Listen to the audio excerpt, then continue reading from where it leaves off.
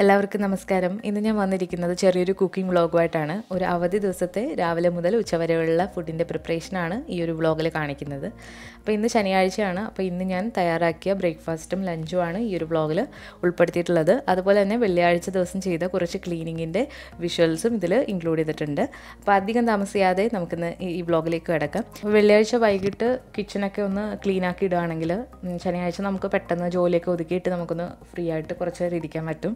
അപ്പോൾ അതിന് വേണ്ടിയിട്ട് ഞാനിവിടെ നമ്മുടെ ഇൻഡക്ഷൻ ബേസിലേക്ക് കുറച്ച് ഒരു സൊല്യൂഷൻ ഒഴിക്കുകയാണ്. അത് ഹോബ് ക്ലീൻ ചെയ്യാൻ വേണ്ടിയിട്ട് മാത്രമുള്ളൊരു സൊല്യൂഷനാണ്. അതിനുശേഷം ഒരു ബ്രഷ് വെച്ചിട്ട് നന്നായിട്ട് ഒന്ന് കുതിർത്തിട്ട് ഇതുപോലെ ഒന്ന് ബ്രഷ് ചെയ്ത് കുറച്ച് നേരം ഒന്ന് ഇടുകയാണെങ്കിൽ പെട്ടെന്ന് അത് ക്ലീനായി കിട്ടും. ഇതൊരു മൈക്രോ ഫൈബർ ക്ലോത്താണ്. ഈ ഒരു ക്ലോത്ത് വെച്ചിട്ടാണ് ഞാൻ ടൈൽസൊക്കെ തുടയ്ക്കുന്നത്. അപ്പോൾ ടൈൽസ് തുടയ്ക്കുമ്പോൾ നമ്മൾ സാധാരണ ഡിഷ് വാഷർ സൊല്യൂഷൻ വെച്ചിട്ട് ഡൈലൂട്ട് ചെയ്തിട്ടാണ് തുടയ്ക്കുന്നത്.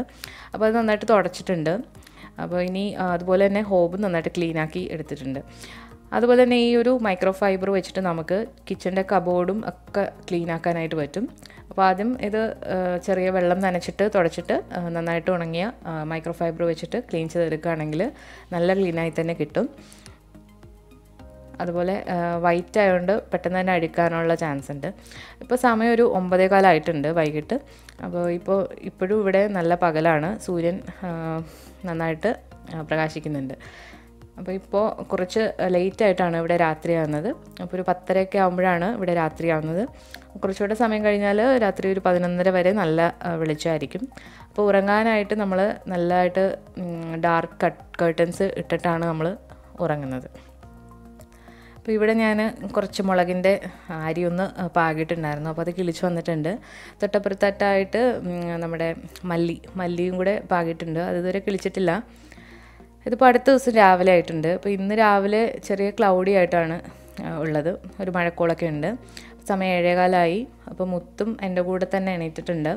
അപ്പോൾ അവൾ രാവിലെ ഇവിടെ കളിക്കുന്ന സമയത്ത് ഞാൻ അടുക്കളയിലുള്ള ബാക്കിയുള്ള ജോലികളൊക്കെ നോക്കാനായിട്ട് പോവാണ്. അപ്പോൾ നമ്മൾ പാത്രങ്ങളൊക്കെ തലേദിവസം തന്നെ കഴുകി വെച്ചിട്ടുണ്ടായിരുന്നു. അതുപോലെ തന്നെ ഇന്ന് ബ്രേക്ക്ഫാസ്റ്റിന് നമ്മൾ ഒരു തക്കാളി ദോശയും അതുപോലെ തന്നെ ഒരു ഗാർലിക് ചട്നിയാണ് തയ്യാറാക്കുന്നത്. അപ്പോൾ ഈ തക്കാളി ദോശയുടെ റെസിപ്പി ഇതിനു മുൻപ് ഞാൻ അപ്ലോഡ് ചെയ്തിട്ടുണ്ട്. അപ്പോൾ വിശദമായിട്ട് കാണണമെന്നുള്ളവർ അതിൻ്റെ ലിങ്ക് ഞാൻ ഡിസ്ക്രിപ്ഷൻ ബോക്സിൽ കൊടുക്കുന്നുണ്ട്. അപ്പോൾ ഇതിന് വേണ്ടിയിട്ടുള്ള ചേരുവകളൊക്കെ നമ്മൾ ആദ്യം ഒന്ന് അരിഞ്ഞെടുക്കുകയാണ്. ഉള്ളി, വെളുത്തുള്ളി, ഇഞ്ചി, അതുപോലെ തന്നെ തക്കാളി, ഇത്രയാണ് മെയിനായിട്ട് വേണ്ടത്. അപ്പോൾ ഇതെല്ലാം അരിഞ്ഞെടുത്തിട്ട് നമ്മൾ ഈ ഒരു കൂട്ടെല്ലാം കൂടി നന്നായിട്ടൊന്ന് വഴറ്റിയെടുക്കും. അതിനുശേഷം പച്ചരിയുടെ കൂടെ ഇട്ട് അരച്ചിട്ടാണ് നമ്മൾ ഈ ഒരു ദോശ തയ്യാറാക്കിയെടുക്കുന്നത്. അപ്പോൾ ഈ ഒരു ദോശയുടെ പ്രത്യേകത എന്ന് പറയുന്നത് നമുക്ക് അരച്ചിട്ട് അപ്പം തന്നെ തയ്യാറാക്കിയെടുക്കാൻ പറ്റുന്നൊരു ദോശയാണ്. കഴിക്കാനായിട്ട് നല്ല ടേസ്റ്റാണ്. അപ്പോൾ ഇതെല്ലാം കൂടി നന്നായിട്ടൊന്ന് വഴണ്ട് വന്നിട്ടുണ്ട്. ആ ഒരു സമയം കൊണ്ട് ഞാൻ ചായക്ക് വേണ്ടിയിട്ടുള്ള വെള്ളം വെച്ചിട്ടുണ്ട്. നമ്മൾ ബ്രേക്ക്ഫാസ്റ്റ് തയ്യാറാക്കുന്ന സമയത്ത് തന്നെ കുക്കറിൽ മട്ട റൈസ് നമ്മൾ വേവിക്കാനായിട്ട് വെക്കുന്നുണ്ട്. അപ്പോൾ ആവശ്യത്തിനുള്ള അരി എടുത്തിട്ട് 3-4 വെള്ളത്തിൽ കഴുകിയിട്ട് നമുക്കൊന്ന് പ്രഷർ കുക്ക് ചെയ്തെടുക്കാം. അപ്പം ഞാൻ 2 ദിവസത്തേക്കുള്ള അരി ശനിയാഴ്ച വെച്ച് വെക്കാറുണ്ട്. അപ്പോൾ നമ്മൾ ഞായറാഴ്ചയും ഈ ചോറ് യൂസ് ചെയ്യാനായിട്ട് പറ്റും. നമ്മുടെ ചായ തിളച്ച് വന്നിട്ടുണ്ട്. അപ്പോൾ നമ്മൾ ബ്രേക്ക്ഫാസ്റ്റിൻ്റെ കൂടെ ചായ കുടിക്കും. അപ്പോൾ ഈ ഒരു ചായ എന്ന് പറയുന്നത് ഏലക്കയും ഇഞ്ചിയൊക്കെ ഇട്ടിട്ടുള്ള നല്ലൊരു ചായയാണ്. അതുപോലെ തന്നെ നമ്മൾക്ക് തക്കാളി ദോശയാണ്. അപ്പോൾ കുട്ടികൾക്ക് എരിവുള്ള ദോശ വലിയ ഇഷ്ടമല്ല. അപ്പം അവർക്ക് വേണ്ടിയിട്ട് ഞാൻ സ്പെഷ്യലായിട്ട് സാധാരണ പച്ചരിയും തേങ്ങയും കൂടെ ഇട്ടുള്ള ഒരു ദോശയാണ് തയ്യാറാക്കിയെടുക്കുന്നത്. അപ്പോൾ നമ്മുടെ തക്കാളിയുടെ കൂട്ട് ഇവിടെ നന്നായിട്ട് തണുത്ത് വന്നിട്ടുണ്ട്. അതും പച്ചരിയും കുറച്ച് വെള്ളം കൂടി ഒഴിച്ചിട്ട് നമുക്ക് നന്നായിട്ടൊന്ന് അരച്ചെടുക്കണം. ഇപ്പോൾ നമ്മളത് അരച്ചെടുത്തിട്ടുണ്ട്. ഇതിലേക്ക് ഇനി ആവശ്യത്തിനുള്ള ഉപ്പ് കൂടി ചേർത്തിട്ട് നമുക്ക് ദോശകളാക്കി ചുട്ടെടുക്കാവുന്നതാണ്. ഇതിപ്പോൾ കുറച്ച് കട്ടിയിലാണ് ഈ മാവുള്ളത്. കുറച്ചുകൂടെ വെള്ളം ഒഴിച്ചിട്ട് നമുക്കൊന്ന് ഡൈലൂട്ട് ചെയ്തെടുക്കണം. ഇനി കുട്ടികൾക്ക് വേണ്ടിയിട്ടുള്ള പച്ചരി ദോശയാണ്. അപ്പോൾ ഞാനിവിടെ ഒരു 1/4 കപ്പ് കുതിർത്ത പച്ചരിയിലേക്ക് ഒരു 1/4 കപ്പിനെക്കാട്ടിലും കുറച്ച് തേങ്ങ കൂടി ഇട്ടിട്ട് കുറച്ച് വെള്ളം കൂടി ഒഴിച്ചിട്ട് നന്നായിട്ട് അരച്ചെടുത്തിട്ടുണ്ട്. അപ്പോൾ ഈ ഒരു മാവെന്ന് പറയുന്നത് നല്ല ലൂസായിട്ടാണ് വേണ്ടത്. അപ്പോൾ അതിലേക്ക് കുറേ കൂടെ വെള്ളം ഒഴിച്ച് കൊടുത്തിട്ട് നല്ല ലൂസാക്കി എടുക്കണം. അപ്പോൾ ഈ ഒരു പരുവത്തിലാണ് മാവുള്ളത്. അപ്പോൾ ഇനി നമുക്ക് ദോശയാക്കി എടുക്കാം. അപ്പോൾ ഈ ഒരു ദോശ തിരിച്ചിടേണ്ട ആവശ്യമില്ല. അപ്പം അടച്ചും വെച്ചല്ല ഞാൻ ഈ ഒരു പച്ചരി ദോശ തയ്യാറാക്കുന്നത്. അപ്പോൾ ഇതുപോലെ ഇങ്ങനെ ചുറ്റിച്ചെടുത്താൽ മതിയാകും. വളരെ തിന്നായിട്ട് വേണം ഈ ഒരു ദോശ തയ്യാറാക്കി എടുക്കാൻ. അപ്പോൾ തേങ്ങ കൂടി ഒഴിച്ചിട്ടുള്ളത് കൊണ്ട് നല്ലൊരു ടേസ്റ്റാണ് ഈ ദോശയ്ക്ക്. കൊച്ചുകുട്ടികൾക്കൊക്കെ ഇഷ്ടപ്പെടും.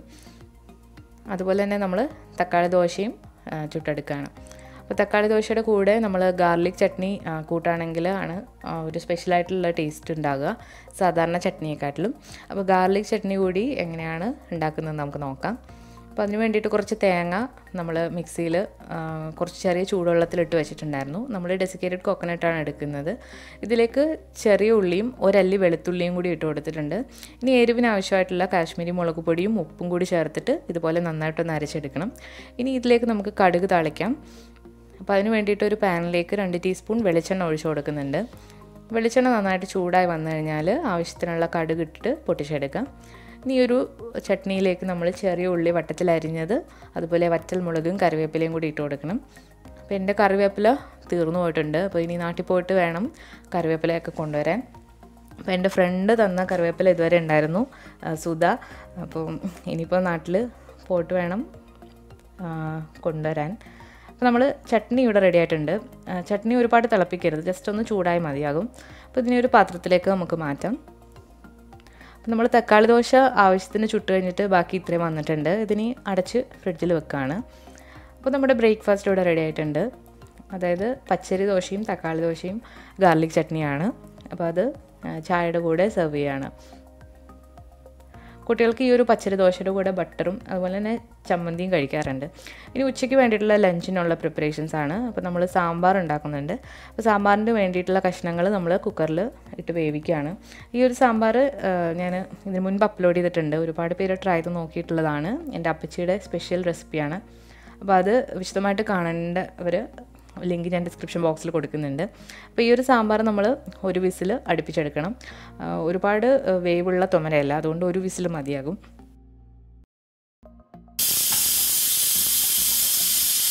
അപ്പോൾ ഈ ഒരു സാമ്പാറിലേക്ക് വേണ്ട വെണ്ടയ്ക്കയും തക്കാളിയും ഉള്ളിയൊക്കെ നമ്മൾ സെപ്പറേറ്റ് ആണ് വരട്ടി ചേർക്കുന്നത്. അപ്പോൾ അതിൻ്റെ കൂടെ തന്നെ കുറച്ച് പച്ചത്തേങ്ങ അരച്ചതും ചേർക്കുന്നുണ്ട്. അപ്പോൾ ഇത് ചേർക്കുമ്പോൾ ഒരു പ്രത്യേക ടേസ്റ്റാണ് ഈ ഒരു സാമ്പാറിന്. അപ്പോൾ സാമ്പാർ ഇവിടെ റെഡി ആയിട്ടുണ്ട്. ഇനി നമുക്ക് കോവയ്ക്ക തോരൻ ആണ് ഉണ്ടാക്കേണ്ടത്. അപ്പോൾ കോവയ്ക്ക എടുത്തിട്ട് ഇതുപോലെ ചെറിയ പീസുകളാക്കി മുറിച്ച് വെച്ചിട്ടുള്ളതാണ്. 4ആയിട്ട് കീറിയിട്ടാണ് ഇത് അരിഞ്ഞിട്ടുള്ളത്.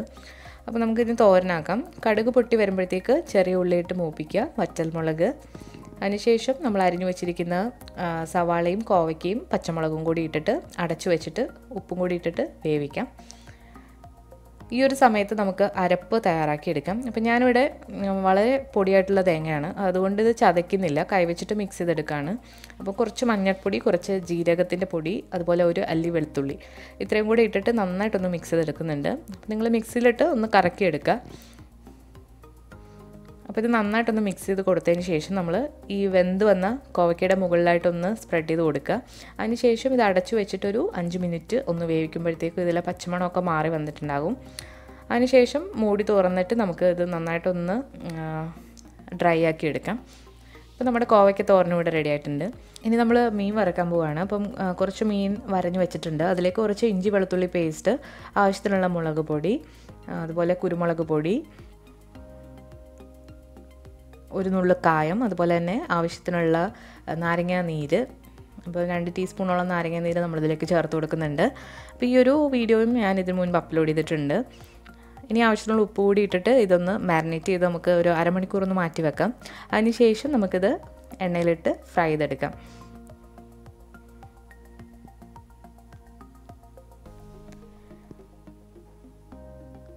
അപ്പോൾ ഒരു സൈഡ് ആയി കഴിഞ്ഞാൽ ഇതൊന്ന് മറിച്ചിട്ട് കൊടുക്കാം. അപ്പോൾ ഇവിടെ മീൻ കുറച്ച് നന്നായിട്ട് ഫ്രൈ ആകുന്നതാണ് ഇഷ്ടം. ഇനി നമ്മളൊരു സലാഡ് ഉണ്ടാക്കുന്നുണ്ട്. അപ്പോൾ അതിന് വേണ്ടിയിട്ട് കുറച്ച് വെള്ളരിക്ക, തക്കാളി, അതുപോലെ തന്നെ അവക്കാഡോ, ലെറ്റൂസ്, പിന്നെ കുറച്ച് സവാള എടുത്തിട്ടുണ്ട്. ഇനി ഇതിലേക്ക് കുറച്ച് ഒലിവ് ഓയിൽ അല്ലെങ്കിൽ വെളിച്ചെണ്ണ ഒന്ന് ഇതുപോലെ ഒഴിച്ച് കൊടുക്കുക. അതിനുശേഷം ഒരു നുള്ളു ഉപ്പും പിന്നെ കുറച്ച് നാരങ്ങ നീരും കൂടി ഒഴിച്ചിട്ട് നന്നായിട്ടൊന്ന് മിക്സ് ചെയ്തെടുത്താൽ നല്ല സാലഡാണ്. അപ്പോൾ ഈ ഒരു സാലഡ് നമ്മൾ കൂടുതൽ കഴിക്കാൻ ആണെങ്കിൽ അത്രയും നല്ലത്. അപ്പോൾ നമ്മുടെ ലഞ്ചിനുള്ള എല്ലാ ഐറ്റംസും ഇവിടെ റെഡി ആയിട്ടുണ്ട്. മീൻ വറുത്തത്, സാലഡ്, അതുപോലെ സാമ്പാർ, കോവയ്ക്കത്തോരൻ ഇത്രയും റെഡി ആയിട്ടുണ്ട്. അപ്പോൾ നമ്മുടെ ടേസ്റ്റ് ആയിട്ടുള്ള ലഞ്ചും റെഡിയായി. അപ്പോൾ ഇതായിരുന്നു ഇന്നത്തെ ചെറിയ ബ്രേക്ക്ഫാസ്റ്റും അതുപോലെ തന്നെ ലഞ്ചും. അപ്പോൾ ഈ ഒരു വീഡിയോ നിങ്ങൾക്ക് ഇഷ്ടമായിട്ടുണ്ടെങ്കിൽ തീർച്ചയായിട്ടും ഒന്ന് ലൈക്ക് ചെയ്യുക. അതുപോലെ നിങ്ങളുടെ അഭിപ്രായങ്ങളൊക്കെ കമൻസിലൂടെ അറിയിക്കുക. പുതിയ റെസിപ്പി വീഡിയോ ആയിട്ട് വീണ്ടും വരുന്നതാണ്. താങ്ക്